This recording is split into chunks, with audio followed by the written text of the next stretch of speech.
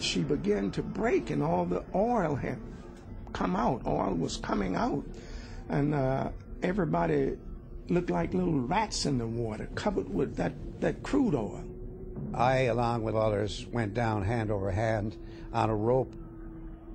I told the other blacks that were standing there with me, if I said, at least we're going to die if we stay on board ship, let's go for it.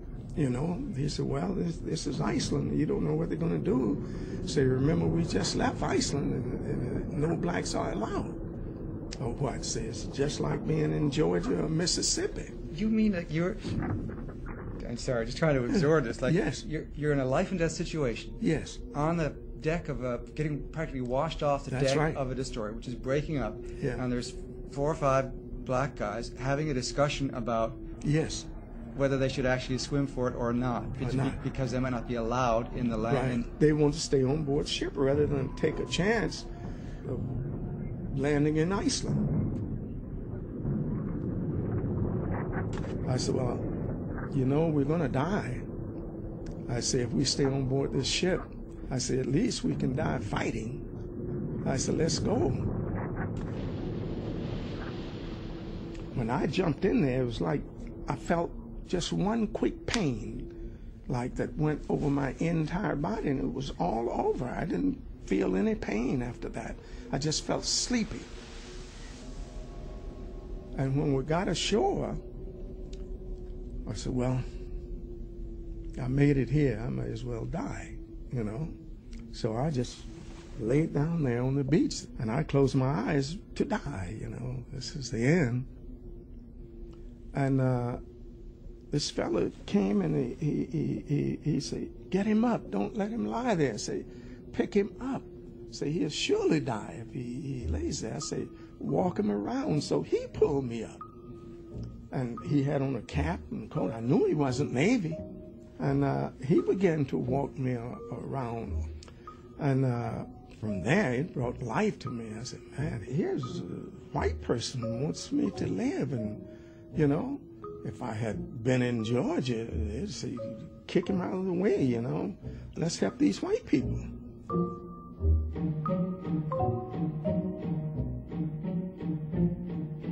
Then I think I passed out.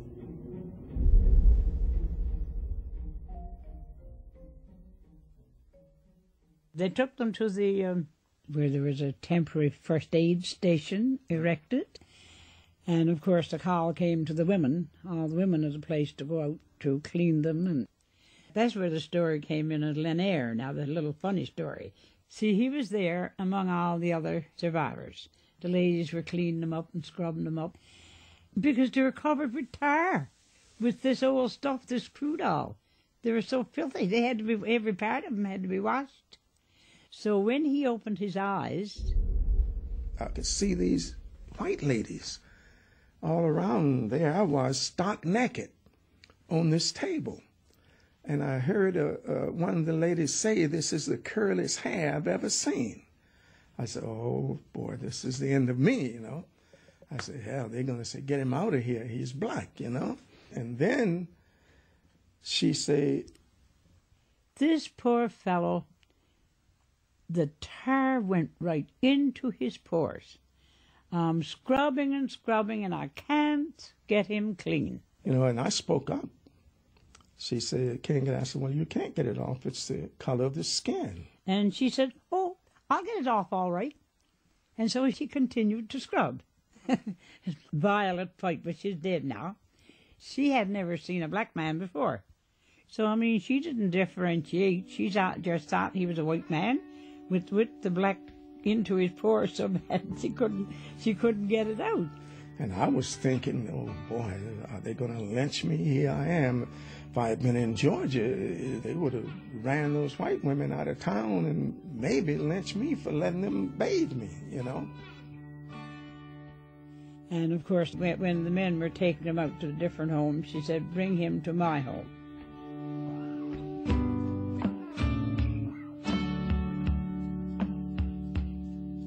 So that evening, then, she prepared supper. I mean, he was amazed that he ate with the family, and he drank out of china cups, the same as the family. and they put me in the bed, and this lady, she would come in and say, "Are you warm? Are you all right?" And she did this the remainder of the night. I didn't go to sleep anymore because I was still afraid. I didn't know where I was, what was going to happen to me. But then I kept asking myself, did I die? And, and I went to heaven? What's going on?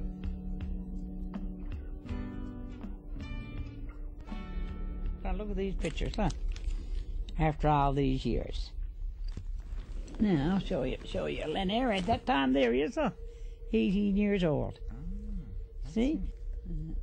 The next morning, they gave me a coat and a cap, and I put these things on, and I wanted to get outside to see what was going on, and I went outside, and Ina was out there taking pictures. And I seen him, and I said, "Come on over and get in the picture." Well, I stood aside, but, black is only way he'd take a picture with a white is because how many logs he could lift, for the sawmill, how many pounds of cotton he could pick in a day, or something like that. He was the white man's prize, Negro, or something like that. And she said, get in here and, get your picture taken. Mm-hmm. That's him, right there. Yeah, these are the ones I took with the brownie. 4 white faces and 1 black one. Mm-hmm. This story I'd heard as a joke about the Newfoundlanders who tried to scrub the black off a black man. This is like a picture of the joke. But it turns out the real story doesn't stop here. Well, it hasn't been a day past since that happened. It hasn't been a day past I didn't think about St. Lawrence. They changed my entire philosophy of life.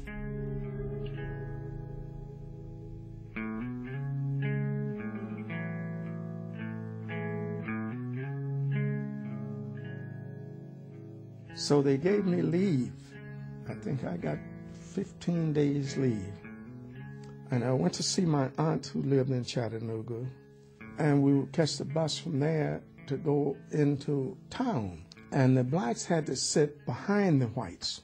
And what the whites would do, if it was only 3 whites on the bus, maybe 2 of them would go to the seat just before the last seat, which means that on the way in, if the bus filled up, the whites would have plenty of seats, and the blacks would only have that 1 seat. So when we got on, my aunt and I, the back seat was filled, and here was this white guy. So we sat in the seat in front of him. He reached and grabbed me by the neck and pushed me up and said, "Nigga, don't you sit in front of me." And I was going to fight him. I felt like fighting him then because of the treatment I got in St. Lawrence and what the people have treated me like a human being. I said, well, hell, I'm a human. I'm no longer a slave and the lowest and the least, the last. I said, I'm going to do it. I said, if I can give my life and fight this war the same as everybody else and can't even ride a bus when I pay the same fare as everybody else, but I can't be seated as everyone else. My mother and my aunt said, just be quiet, just be quiet. Said, we'll be in a few minutes. So I thought about that.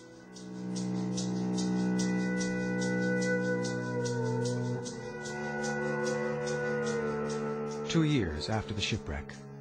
They sent me to Jacksonville, Florida. And when I got to Jacksonville, I was hungry. And when I got off and walked into the station, I saw all these prisoners, Italian and German prisoners, and they had Army MPs, Americans, got them. They had them inside the dining room eating. And I knew that the blacks could go to a window or something somewhere, but I knew they wouldn't be allowed to go into that dining room. And I thought about the people of St. Lawrence, how they had fed me, gave me clothing and put me in their bed. And I looked at the prisoners, and here I am in American uniform. So I went in to ask, where does the colored, is what they call us then, where can the colored Negroes, get